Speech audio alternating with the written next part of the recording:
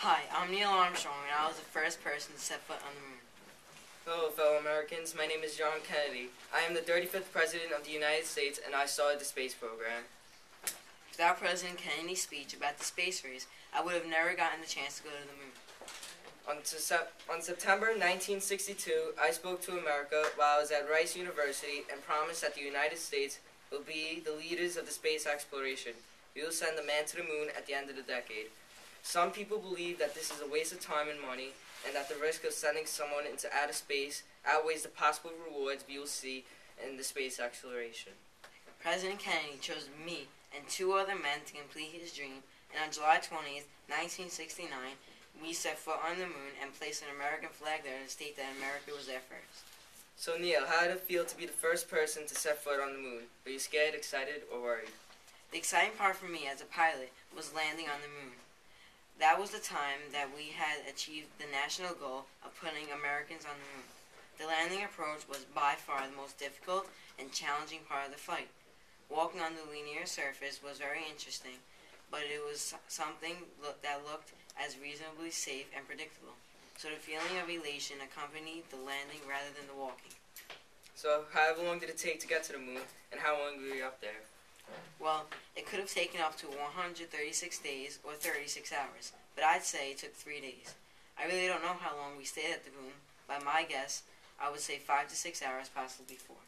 When you landed on the moon, what were your thoughts? Did you think the moon looked different from what you expected? Were you in shock that you were the first person to ever land on the moon? Once I landed on the moon, I felt very proud of myself. That's why I said, once we landed, this is one small step for man and one giant leap for mankind. I can't believe that the SpaceX program that I started in 1962 actually happened before the end of the decade. This is an honor to meet someone who landed on the moon, and that the space program is so successful. Space missions are still launching into outer space today. I would like to thank you for sending me to the moon. If it wasn't for you, I would have never been known or experienced my time on the moon. No problem, Neil. I needed someone with courage, strength, and who was willing to risk their lives. I wanted a man who was not afraid of the unknown. Today I hear that space travel is getting more complex, and we are getting more information on other planets. Yes, with all the new technology coming out, we are getting better pictures of space and other planets too. We now have technology that can do many things and get us information, like if there is or isn't life on Mars, or if there is a planet that can sustain life. When I launched into space, I had the right amount of technology to take pictures of the moon. Now with newer technology, we can get better pictures of the moon and beyond.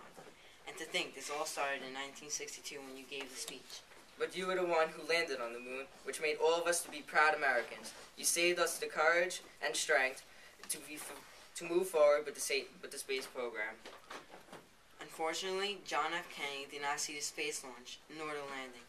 This was because at 12:30 p.m. Central Standard Time on Friday, November 22nd, 1963, more than a year after he promoted the space race, was assassinated at Dealey Plaza, Dallas, Texas. He was assassinated by a man named Lee Harvey Oswald. People are still trying to find out if there was a second shooter. The space race still continued, and on July 20th, 1969, John F. Kennedy's dream lived as America landed on the moon for the first time. As he promised, we were going to have a man on the moon by the end of the decade.